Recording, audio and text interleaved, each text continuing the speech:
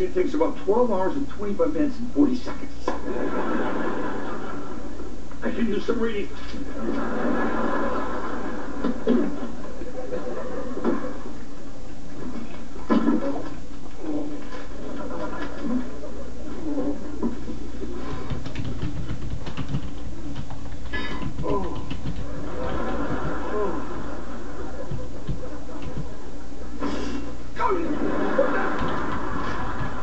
Don't you dare flush that toilet. Feel free to light a match.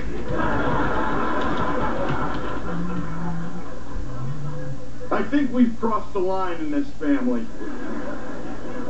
I feel totally invaded. Yeah, I don't feel so good myself. It was all Cheryl. All she could talk about was catching you on the pot. Oh, please. I taught you how to bring me a camera. I feel totally uncomfortable in the role of this family's moral compass. Get off your high horse. Were you using that compass when you lost your wedding ring catapulting water balloons at your neighbors or lying about it for a year? Ridiculing a man's hobby and squirting him with a hose.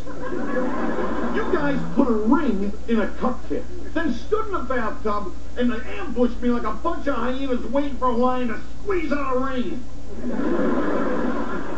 I gave you that ring on our wedding day as a symbol of our love, and you lied to me about losing it. I didn't lie.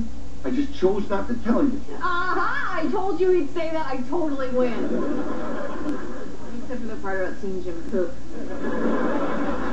Cheryl, I chose not to tell you because I knew you'd get upset. You just didn't want to get yelled at. That is true. I mean, the way you looked at me with your hair, you look crazy. Until 5 minutes ago, that was the worst thing I'd ever seen. Cheryl, think about it, all right? I mean, you didn't even notice that I was wearing a different ring. And do you love me any less right now? Just a little. I feel terrible that I lost the ring.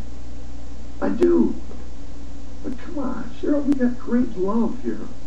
We got great commitment in this relationship. We don't need a symbol to prove it. I mean, I don't. And if you do, well, you know where it is.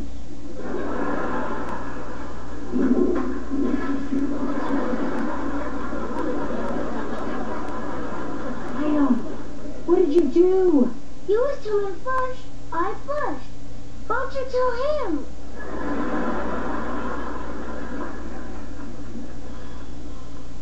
Well, Cheryl, to be honest with you,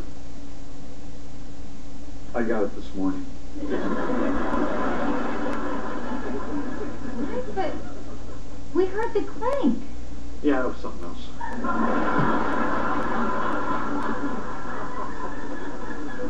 Remind me tomorrow we gotta have some keys made.